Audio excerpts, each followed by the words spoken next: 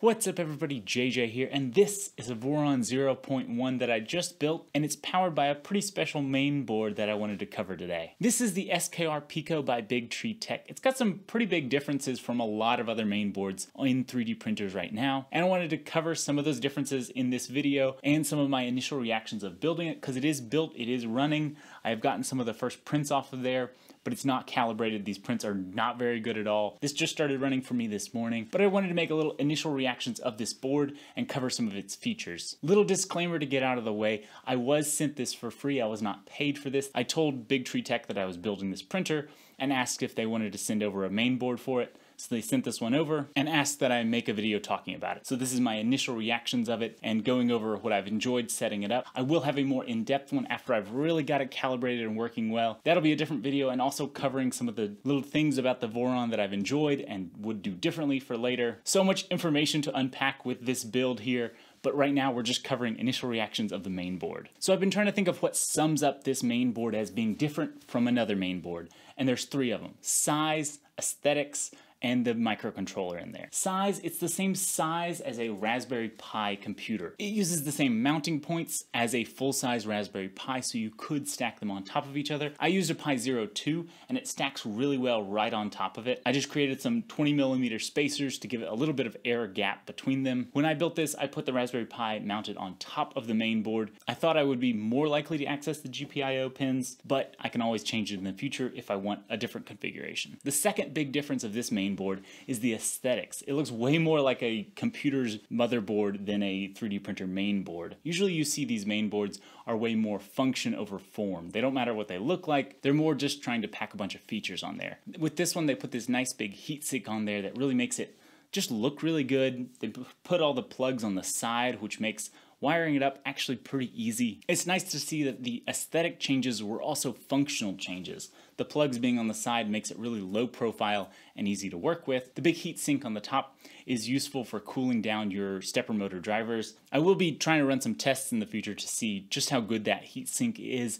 So let me know if you have any specific questions about tests I should run. Let me know in the comments down below. The third big difference that sets this apart from other 3D printer main boards is the microcontroller controlling the whole thing. It's a Raspberry Pi RP2040. This, as far as I know, is the first 3D printer main board that uses that microcontroller. It's a nice, fast, well-featured microcontroller on there, and I'll probably need to run some tests in the future to see just how far you can push it. One downside is it is the first one to use that microcontroller, so there might be some learning issues. I didn't have any issues setting up Clipper on there. It was nice and fast, super easy. That was one thing I was kind of wary about using a new microcontroller, but so far it's working really well. Now I wanted to go through some of my favorite features of this board, of just building it and going through it. Some of the wiring, ignore the other parts of this wiring. I didn't know if I would need to go back in there and rewire things, so I didn't cut these motor wires down at all.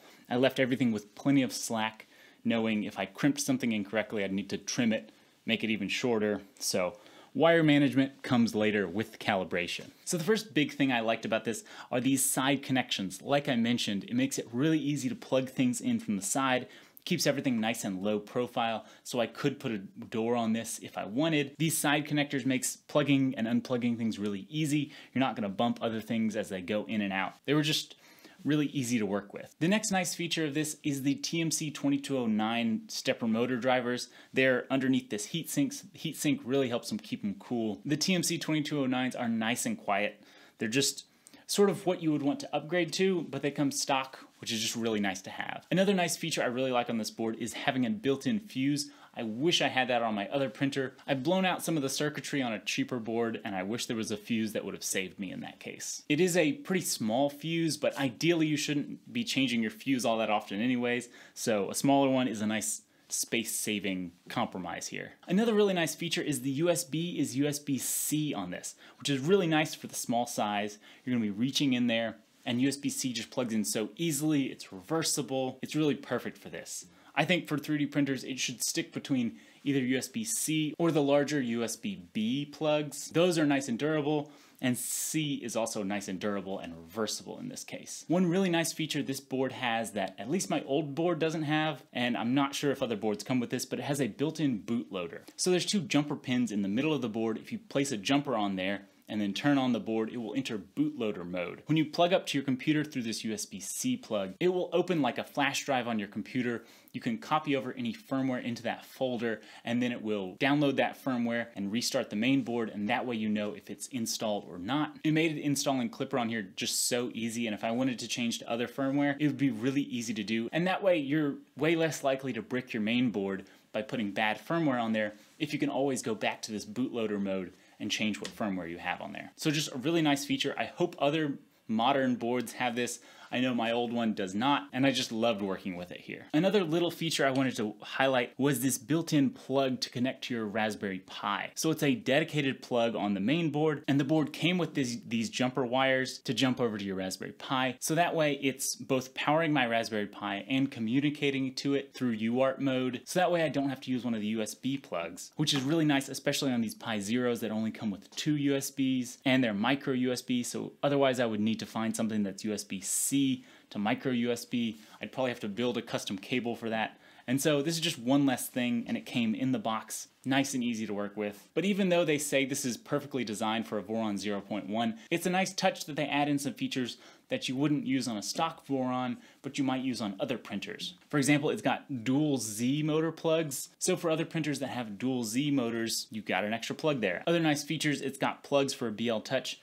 Even though that's not used stock on this printer, if I want one in the future, those plugs are really nice to have. Also down on the bottom, it's got a plug for connecting a laser on there. So if I ever want to turn this into a part 3D printer, part laser engraver, it's really nice to have that plug already on there. That's something I didn't know I wanted, but now that it's there, it might be something I'd tinker with in the future. Another nice feature I didn't really know existed was sensorless homing. It's got easy jumper pins right next to the stepper motor drivers, so you can put jumpers on there and turn on sensorless homing. So that's another thing. I didn't know I wanted it, but now that it's here, it's definitely something I'm gonna have to test out and make a separate video on in the future. But now that I've covered the nice features that I enjoy about it, there are a few downsides to this board I did want to cover.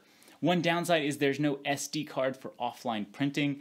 It's kind of just a size limitation. I think those usually take up a good amount of size.